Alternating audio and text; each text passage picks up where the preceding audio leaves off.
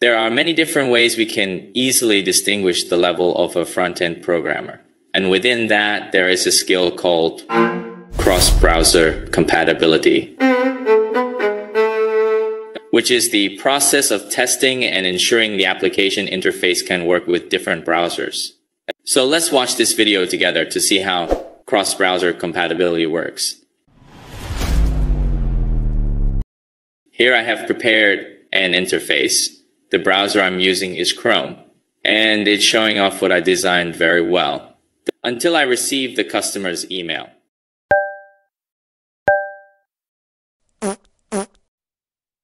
And this is the bug mentioned. In Firefox browser, the interface with background blur did not work, which made the content inside unable to see clearly. Wait! Obviously, the backdrop filter attribute has been supported in Firefox browser for a long time, right? And that is the story I want to tell everyone in this video. If the customer's Firefox browser cannot use this feature, it means that the application version is too old. We just need to ask the customer to update it.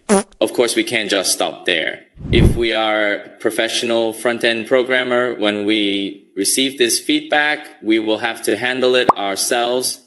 Obviously, the backdrop filter attribute is an attribute that is supported in most browsers today. Its use is completely valid. Just because an old browser cannot use it, we remove the attribute.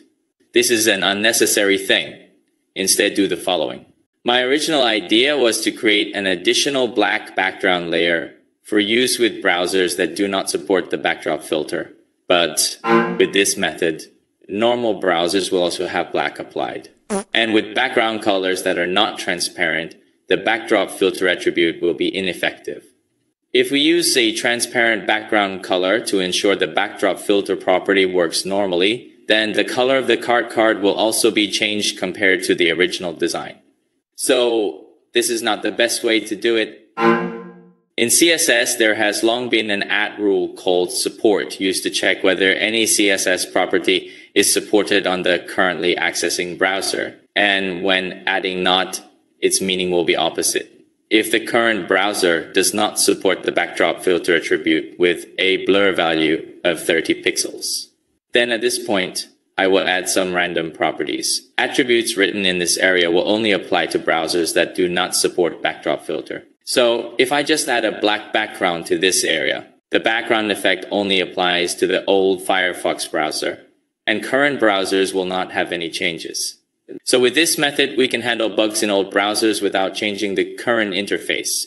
There are several pages of documentation about this property. On those pages, they often provide specific examples, and more specifically when accessing that page in an unsupported browser. Then that page will not say that this feature is not supported on the browser the customer is using. Isn't it great? Many people think this feature is very complicated because the programmer will need to check and get information about the browser the customer is using, as well as its version. Then you will have to compare it with the data to know if this browser is supported or not. An announcement will be made at the end. But actually, it's not that complicated. For example, in HTML, I create a notification element with the same content as the other side. And of course, by default, it will appear on the screen in every browser. So now I reverse it. By default, when accessing the website, this alert element will be hidden. But if the user is using a browser that does not support the backdrop filter feature, then I will use display block to display it. So I have been able to simulate the way websites check and display notifications without using JavaScript. This support rule is much more powerful because it can be integrated with many complex conditional statements, but in real projects, there is almost no need for such complicated testing. And this is what I want to share with everyone in this video.